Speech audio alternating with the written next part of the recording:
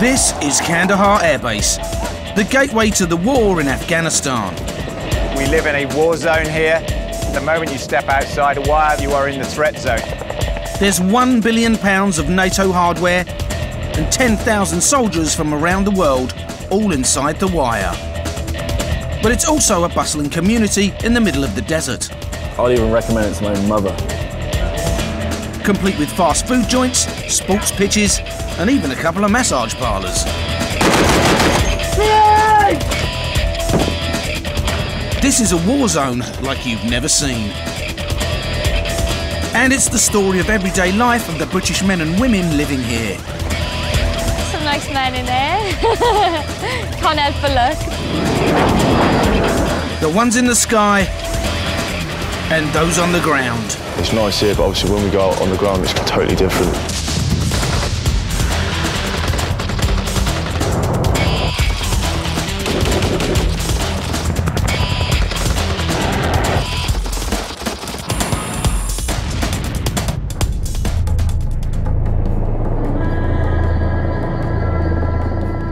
Afghanistan, one of the most dangerous countries in the world. Almost 1,000 soldiers have died here since 2001. But inside Kandahar airfield, it's a different world.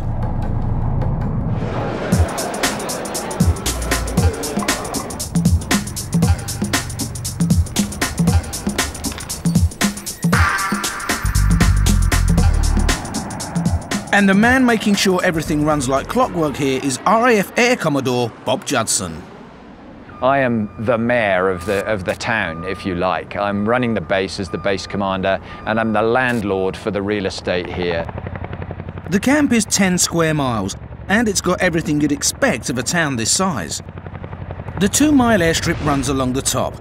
Right in the middle is the boardwalk, where you'll find home comforts like Pizza Hut, Subway, and Burger King.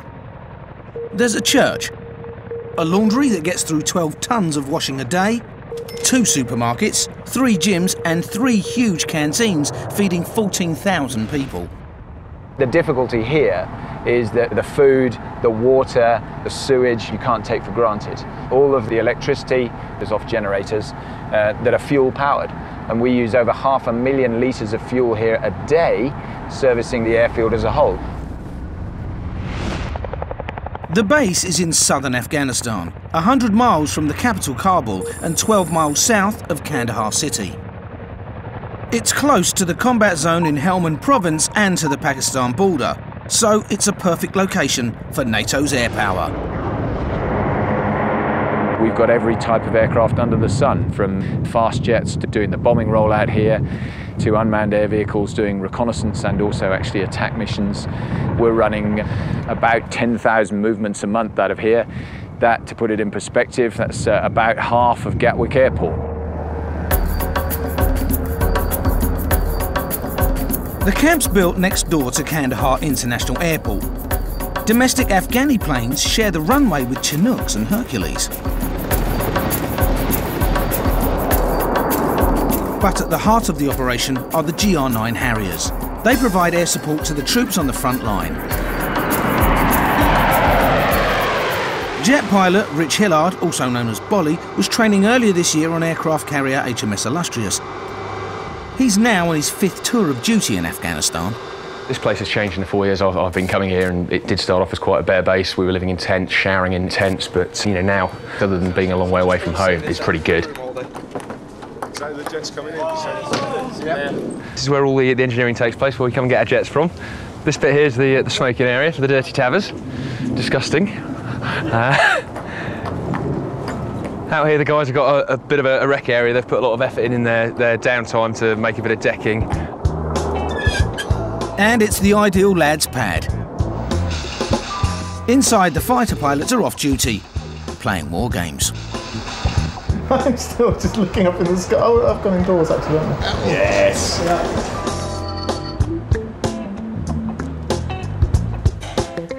Over at the girls' accommodation, 21-year-old Kate Aziz from Wales is getting ready for work. Right, this is the showers and toilets. They've got urinals in here. Don't know why, because there's no blocks. Action's on a rocket attack. Nice lie down when you're soaking wet and in a towel. Toilets, really, really nice. And the showers. So I'm gonna have a shower. So I'll see you later. Kate's one of 900 women on the base. She shares her room with 3 others. This is my den, my bed, and I bought this to cover it up, so you got a bit of privacy. But this is Hannah's space. And obviously, Christian and Matthew are my 2 favourite men, after Ross Kemp. Kate looks after RAF admin. She's in HR. Right, we're just going to get the mail now. Can we pick up for 9:04, please? And part of her job is doing the post run. That's an e-bluey that you do on the internet, and that's a handwritten bluey, so it gives people an excuse to write to you. But nobody ever does. But nobody ever does. Not me. Kate's got about 7 sacks of letters and parcels a day to deliver, but her rounds take time because the speed limit is a cautious 10 miles per hour. You can see how slow it is.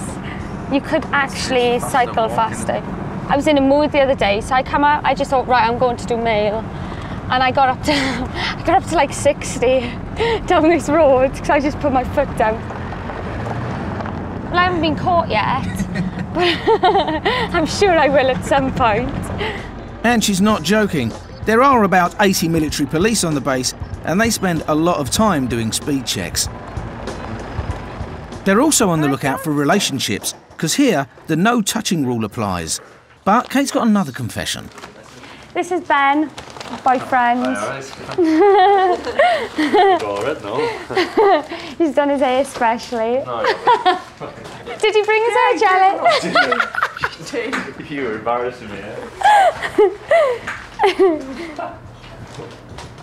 Don't, I'm in uniform.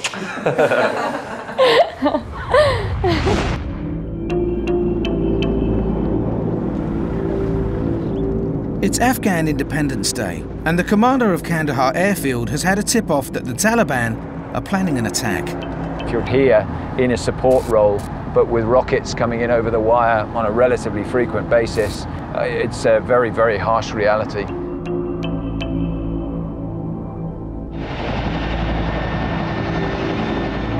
As night falls, a familiar sound rings out.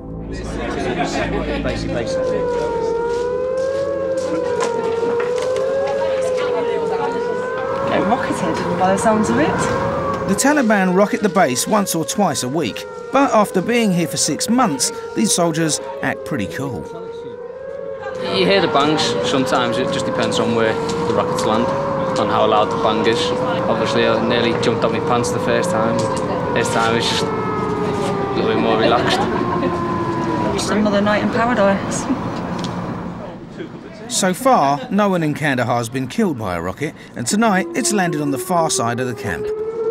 That is the all clear siren, which means we can now take our helmets off and chill out again.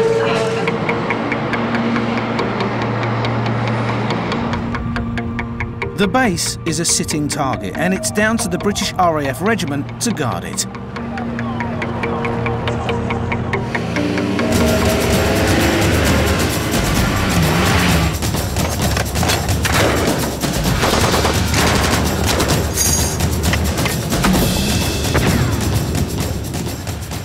The moment they're outside the fence, there is a threat from mines, both modern mines emplaced by the insurgents and also legacy mines that have been there for years in this conflict-ravaged country. Earlier this year, 2 of the regiment were killed just outside the airbase when their snatched Land Rover went over a mine. The vehicle wasn't designed to withstand explosives. But a delivery has just arrived on the runway.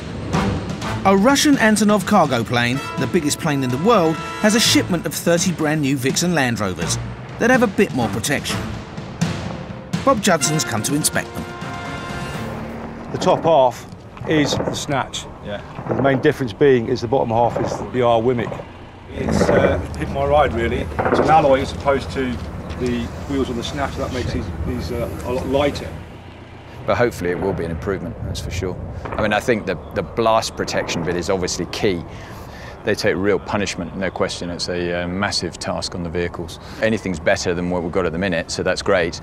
But don't assume that it's the perfect solution to everything that we need.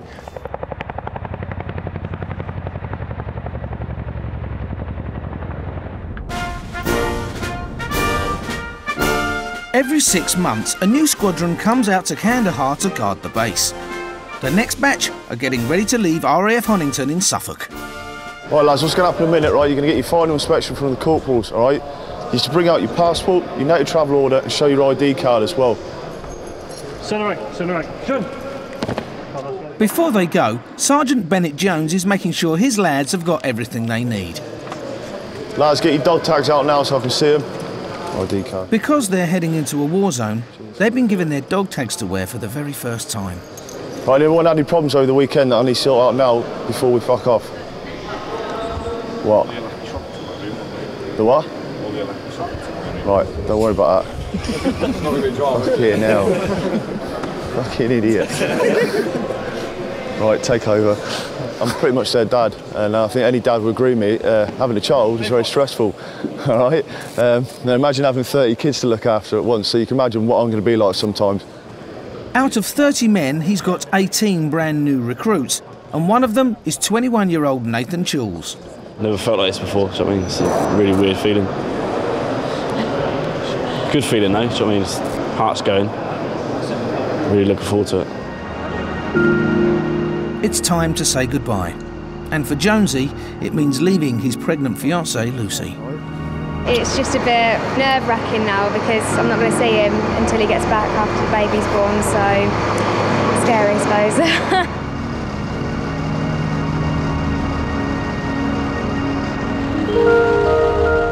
There have been more than 100 British deaths in Afghanistan, so no one can be sure if they'll see their loved ones again. I'll be back before you know it, alright? I have a lovely little daughter. Right, you're going to get me crying in a minute. Yeah? Alright? I love you. I love you. Alright, come on. Get out of here now, alright, so you don't see us go. Go. No, I'm going to wait with those. Go on. Alright? I'll speak to you soon. I didn't expect, I don't know, to be so emotional. It's just when he said, I love you, and I just thought, oh God, here we go, you know. It's one of the most difficult things I've experienced. I thought I could bear it, but to be honest, I broke, in all honesty. I think any person that's in love with somebody like that is expecting their child would do. It's his job, and I've just really got to cope with it, because otherwise I'll get nowhere. But I think for the next couple of days I'll just be crying in a hole.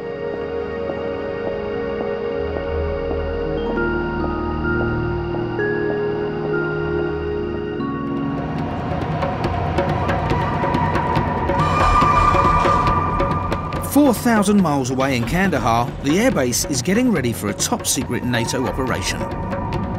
A convoy of 200 trucks are leaving the base and travelling 100 miles north, through hostile territory, to deliver a 200-ton turbine to the Kajaki Dam. It's known as a Hearts and Minds operation, and it will bring electricity to 100,000 Afghan homes. To help the convoy out, Harrier pilot Bolly's going to take some reconnaissance photos of the route, so the trucks don't run into any surprises. Bottle of water in my little bag here just in case I get thirsty, and I've got another bag there in case I need the loo. Hopefully just take a few photos and that'll be it. We don't really know what's going to happen. We do a lot of planning beforehand, but often it's not. That's not actually what we end up doing. The Harrier GR9 jump jet is loaded with weaponry for every mission. And Bolly's jet is carrying rockets and bombs weighing over 2,000 pounds. He's got 2 laser-guided paveway bombs that can wipe out whole compounds. He's also carrying 38 of the more versatile CRV-7 rockets, which travel 4 times faster than the speed of sound. The warheads can be released individually or all at once for a bigger impact. And if that wasn't enough, he's got 2 airburst bombs with a lethal radius the size of a football pitch. But the purpose of this mission is to take some photos. So under the fuselage is a stills camera.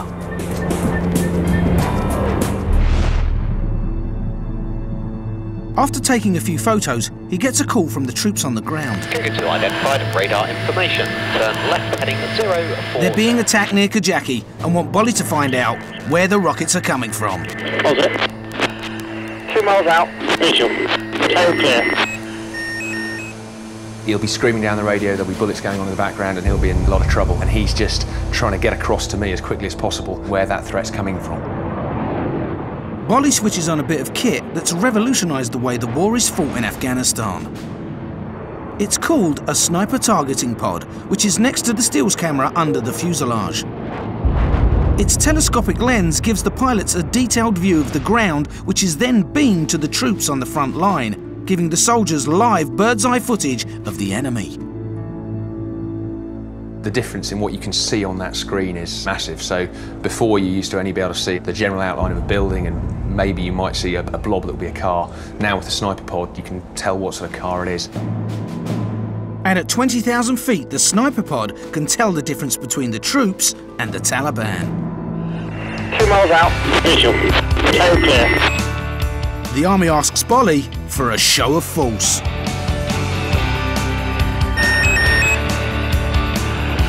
Tail clear. My aim is to provide the maximum noise on the ground to scare the guys away. Tail clear. I'm flying the jet down to 100 feet above the ground, going along at about 600 miles an hour, so I've got to look out for people potentially shooting at me. But probably the biggest thing I've got to look out for is the ground, because when you're going that fast, that low, it comes up to meet you pretty quickly. There's also lots of aerials in Afghanistan, and if you hit one of those, that would really spoil your day. So I've got to stay cool, really.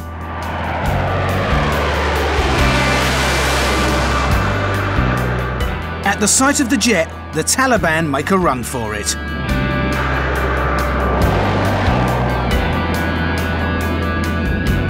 And Bolly heads home to Kandahar with his bombs all intact.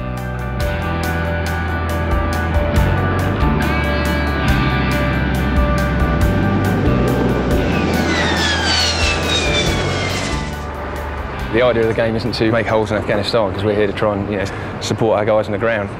People know that if they do start messing with them, there's an effect, something like this, on its way down to them if it's so wished. And the Kajaki Dam mission is a triumph.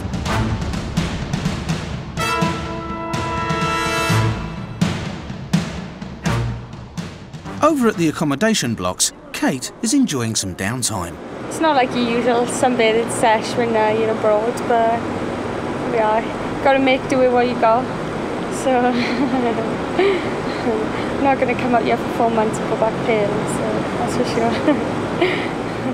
And in case you're wondering, that's her body armour. I should really be wearing it, but it'll ruin my tan lines. When are you due to leave? 10. Right. I'll check we've got your paperwork. Part of Kate's job is booking flights. Probably put it in the burn bag. Feels like you're doing something worthwhile. You don't realise sometimes how much booking someone's flight home means to them, and it's a nice feeling. I should get priority, really. Do you think? I think you should get priority. But I'll let him know that you think that you should have priority above everyone else. And yeah, it's a good job. I do enjoy it. We have a good laugh and good banter with people. Anyone, SSEZs? Kate's 6 weeks into her 4-month tour of duty, but the lads still like to give her a hard time. SAC, do you know where he works? That was you guys! They asked for a Corporal Walls and then a Sergeant Walls, and if there was any walls there. And then when I said no, they said, get out, the roof's going to cave in. Oh, what a bunch of bullies. Does this often happen? Yeah, to me it does. Yeah, because I'm really gullible. So, yeah, all the time.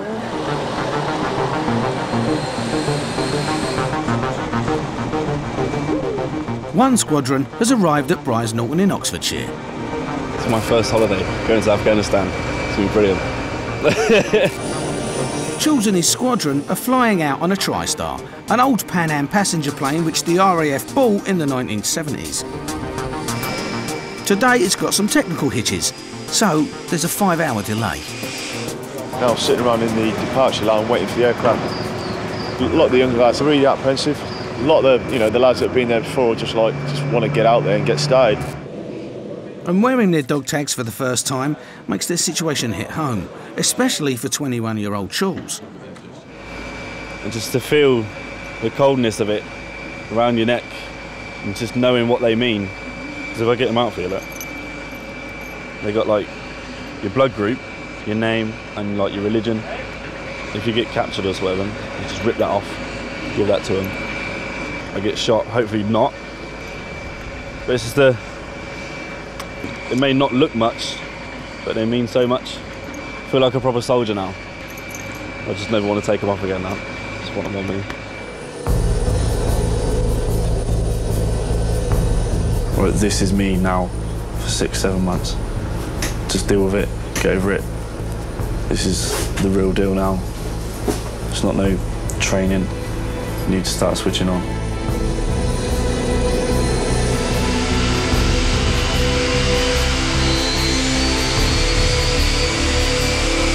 Contact 37 Whiskey Sierra, line up, report ready for departure. Line up, all ready.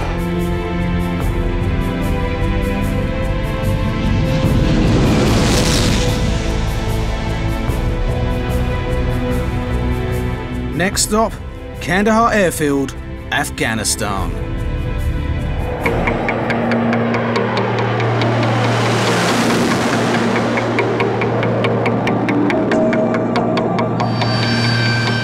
At Kandahar Airbase in Afghanistan, Harrier pilot Bolly is bringing in his jet for some TLC.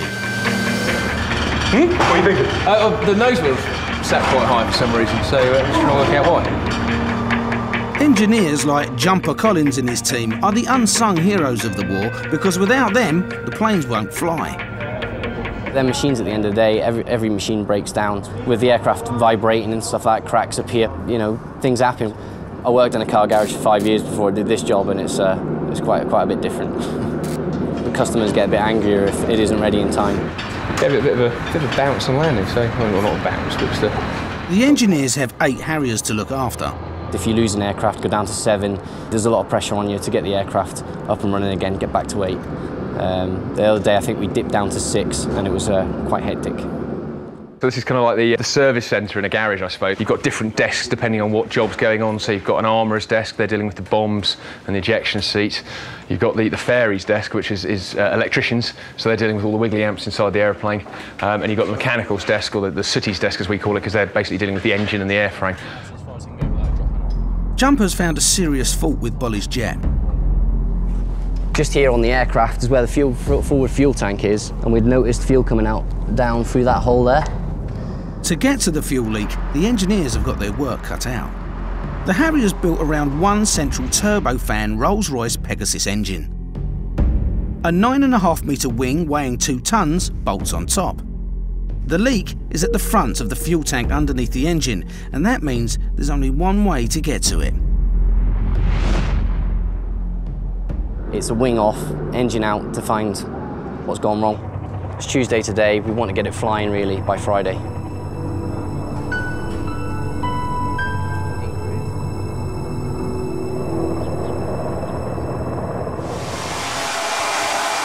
Tonight, Kate's got a date with her boyfriend.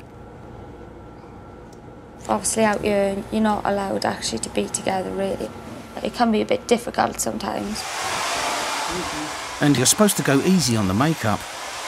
At first, I was really aware of putting on maybe makeup or mascara or something to go to work. I thought, oh, would people think that I'm being a bit too girly?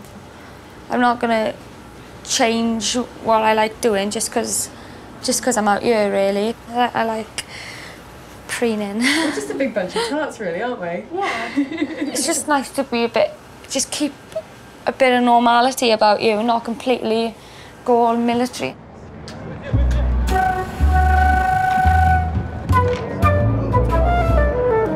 Kate's meeting her boyfriend at the boardwalk. It's where you'll find a few familiar sights from home in the middle of the war zone. It's got fast food joints, a couple of supermarkets and even a bar. Only there's one thing missing, the alcohol, because in Kandahar it's strictly off limits. But the bar is one place where Ben and Kate can meet up. It can just get frustrating, that's all, because you can't really spend any proper time together. Well, basically, we're not allowed in the girls' block at all. I did try and go around his room, but we got kicked out. We both know what we're going to do. We have a cheeky little kiss and a cuddle, but yeah, that's about as far as that goes. Never mind. And there's another problem having a girlfriend here. I'm jealous. All the blokes looking at her. There's a lot of blokes out here.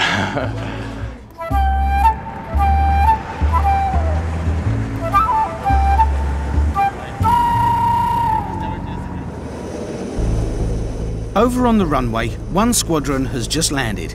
At 2 AM in the 30-degree heat, they get their first look at Kandahar. They've been up for 24 hours.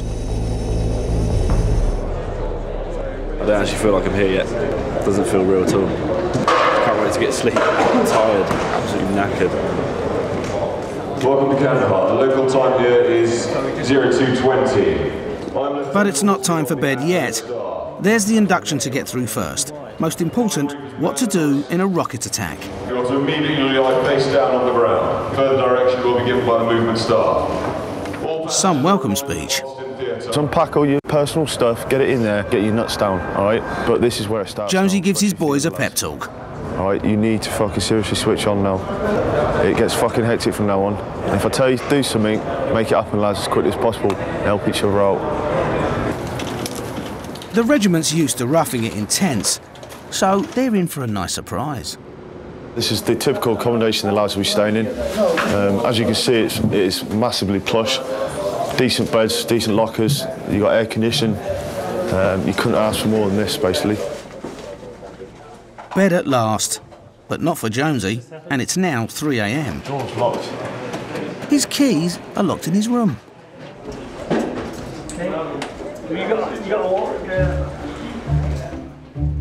All I'll do is go to bed.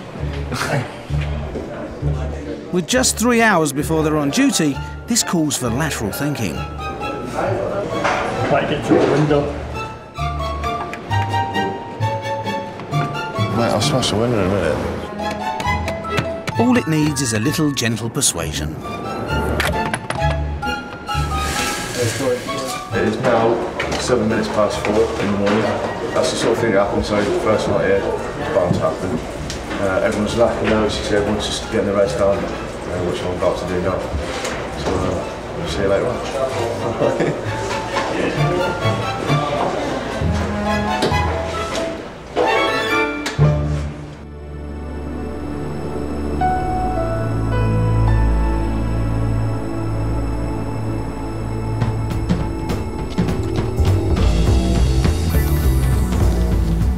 It's 5 AM, the coolest time of the day. There's not much traffic, so there's no dust. Too hot otherwise, too sweaty. There's an 8-mile jogging track around the camp, and Kate keeps in shape by running 3 miles every morning. It's the only time you get to yourself, really, out here. In work, you're always with people. Obviously, we share rooms. You just get a chance to think about things and think about home, and I find it really relaxing.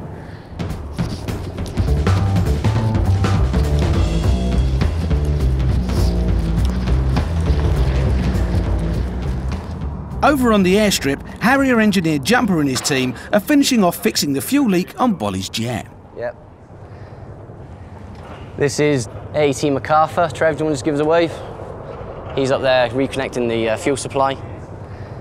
On the top there, we've got number 1, Dinger Bell. Dinger, say hello there. He's just connecting the back of the engines, the hot nozzles at the back. Rabbit, this is Rabbit. He's setting up the rigging of the nozzle so Dinger can connect the drive shaft. There's no room for error. Well, everything these guys put their name to, they're responsible for, so if anything did go wrong, they've signed it. And it could be a matter of life or death for jet pilot Bolly, who's eager to get back up in the air. This jet's been out of the programme for 3 or 4 days. It's a jet that we can't fly. If push comes to shove and we need to launch, you know, lots and lots of waves. So, you know, these guys are working round the clock to get this jetty back, ready to go in the air so that we can then fly it and go and support the guys on the ground. You know, we're saying, why is the jet not ready? Why is the jet not ready? Well, it's because it takes a lot of time like this job is now, which Dinger has actually managed to do, so he's going to be pretty happy. Yeah, and it was that height coming Just off. pissing everywhere. You just couldn't see it with the naked eye. I'll let you concentrate. You know, there's so many bits and pieces of the aeroplane that I really don't know what it does. And I can learn a bit by coming down here with the guys. So there's literally nothing I can do to help, is there? Right? Or is there? Is there any? Nope. Nope. The worst thing a pilot can do is come down and offer to help, but then completely cock it up. So there's lots of potentials for dropping screws down the engine, all sorts of things. So you know, wherever I do come down, I've really got to try and make sure that I'm on my best behaviour and I don't make any mistakes. Dinger and Rabbit tether the jet to the ground with chains so they can test the engine without it flying off. It's just really hot out here. I mean, it's about 37 degrees today. This base plate, which we secure it onto, is boiling, been cooking in the sun all day, and now we're actually having to walk on it and work around it. And it's just really, really hot. Hopefully, well, it will pass this ground run first time. Before they start the engine, Dinger makes an important call. Sentries, are you in position? Over. We have to post sentries on the other side of this wall, right next to the minefield. It's in case there's a lot of traffic run across this road over here, and the stones get fired across at that higher velocity. It can take windows out, even hit people. The runway's also near an ammo dump, so it's not just vehicles that can be hit by stray stones. Roger that. There you go. That's it. Stand by for ground run. Right on.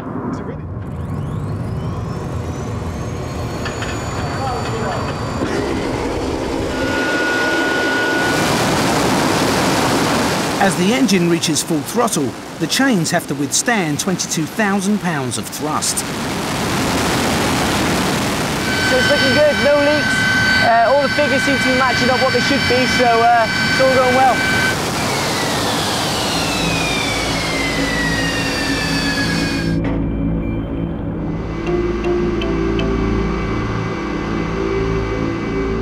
But the real test is how it performs in the sky.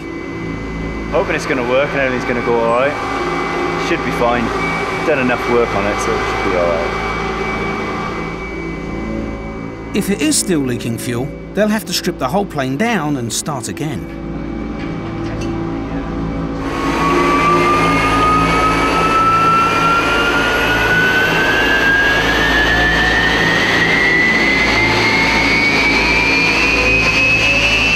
Bolly's planning to take the jet to 40,000 feet. Done all our checks. It's passed the flying colours on the ground run, so there's no reason why it should have a problem out there. Get up there! But it's not taking off. Shit. 4 days of work for nothing. Line message. Yeah, aircraft 43's just throttled up and throttled down on the runway. I think he's coming back in. But Jumper's just got the jitters. There's nothing wrong with the jet. No, he's just doing the slams over again, isn't he? Is he taxiing down to the end of the runway and then going to come back up the other way, is he? Yeah. Okay, roger that. Bolly goes for it. Come on, sir, take it off.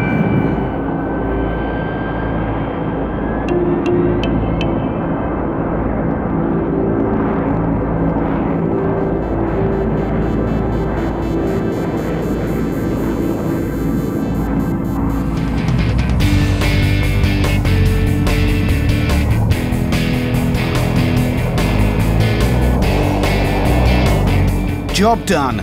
Bolly's plane rejoins the squadron.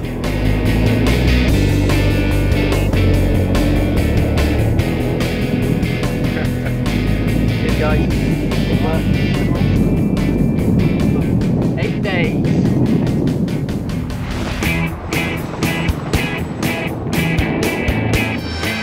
Kandahar airfield is guarded by the RAF regiment, and a new squadron has just arrived from the UK. This prefabricated town in the middle of the desert is going to be their home for the next 7 months. Gentlemen, good afternoon. For those that don't know me, my name's Air Commodore Bob Judson. I am the base commander here. I wanted to get you all together really just to formally welcome you to Kandahar Airfield. You deliver a vital role towards keeping everybody that's inside it safe. We live in a war zone here, and outside the wire, the moment you step outside it, you are in the threat zone. You know that as well as I do. So be safe, be careful, but obviously deliver the mission to the best you can. I think for the young guys, it's a really steep learning curve, and it changes them irrevocably in some ways. And they go back wiser and different men, for sure. First, a guided tour to help them get their bearings. If you look straight in front of you now, you're coming up to ECP3. That is your entry and exit to camp. So right outside, you've got the boardwalk, Pizza Hut, Subway, Burger King burnt down a couple of months ago, and Poo Pond. The Poo Pond is the camp's biggest landmark, a sewage works the size of 9 Olympic swimming pools designed for 3,000 people. Now, it's struggling to cope with 5 times that number. You'll get used to that smell. You've got to turn the aircon off at night because it just sucks it all in. Anyone got any questions on a tour? Whereabouts are we on here now? Where are we? Fucking hell, that's a question. It's overwhelming for new recruits like Nathan Chulz. It's huge, absolutely massive, really busy as well. There's so many people around this camp, loads of different nationalities. It just feels like I'm on like training exercise or something. But it's just really hot. I've gone through like 7 bottles of water already this morning. Just can't stop sweating. It's ridiculous. And it's about to get a whole lot hotter with their heavy-duty Osprey body armour. Who else is happy with the size of their Osprey? It's quite simple. It's either you're happy or you're not happy. Right, there you go. Do you want to keep All right. Yeah, that's yours. It's just the new type of body armour that the lads wear when we go out on ops. With the Osprey, it must be the correct size, because if you're involved in a blast, if it's not correct, it causes you more damage than good. The lads know what particular size they need to hug their body. So they're going through, telling the storeman exactly what size they require, and then that will be issued, the correct size will be issued to that person. The body armour alone weighs 55 pounds, and once they've got all their kit on, it's like carrying an extra person on their back. Fit all your ammo pouches, your camelback for your water, good bit of kit. But it is heavy. And there's a last very important item, syringes, full of morphine. The morphine is obviously if something does happen on the ground, to stop the pain, the lads are trained to use that. Hopefully they won't need to use it, obviously.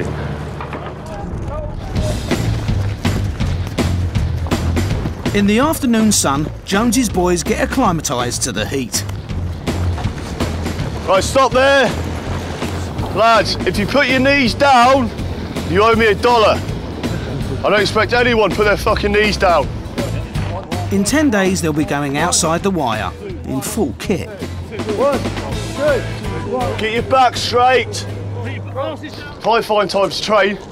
You lot got twice as much time as me. No excuse, everyone understand that?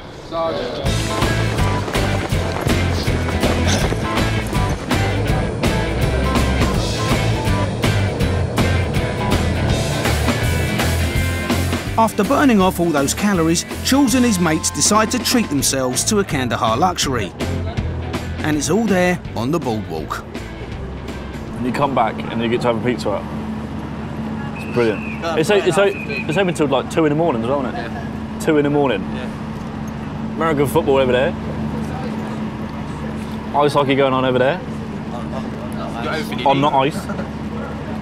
I expect it to be like just bog standard.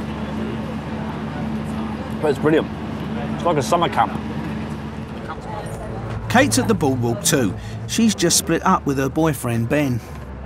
It's just such a different environment to be in that sometimes it works for people and sometimes it don't, and it hasn't for us. To cheer her up, the girls are taking her down the disco. It should be a good night, something different. Lots of meat. We've got to wear our body armour at the minute. It's not your average attire that you'd wear out. It's all right. So it's a bit strange, but everyone wears it, so it's not that bad really. Pain in the arse. Hello. No guys. The disco, run by the Dutch army, is one place where guns and knives aren't allowed. And you wouldn't want to mess with this bouncer.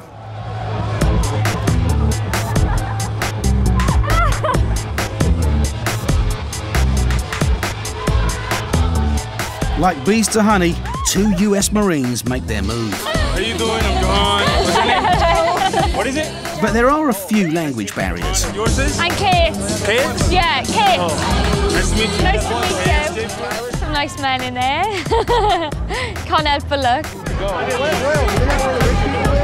Yeah, everyone's loaded in Wales. Or millionaires. We are. We were speaking to the US Marines. They're nice guys, friendly enough. A bit boring as Americans can be. After a few non-alcoholic beers, the night kicks off.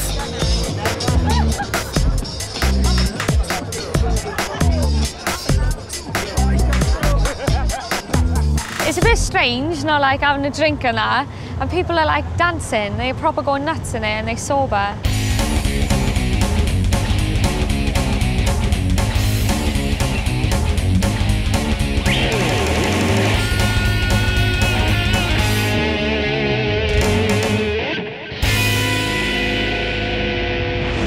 Next time on Warzone, Charles gets a reality check.